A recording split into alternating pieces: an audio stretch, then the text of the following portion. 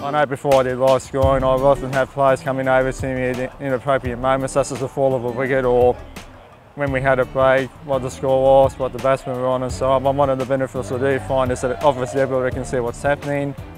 Easy to see what's going on in the game at all times, so you've got a snapshot of the game in front of you, and it's much quicker of course and less labour intensive than scoring in the book. The live score functionality means that the parents and family who can't make all of those trips can still be involved in the game, watch the score, get the updates live, and that's really important for our club particularly, and coming from a regional area, that everyone can be updated all the time. We did the statistics for our annual report each year and we had to go through all the score box, pull the information down. Now we can just go log in and my cricket do the reports up and it does it all for us. You've got a tutorial there. I'm sure there's someone who's been using it who can show you how to use it. It's not that hard.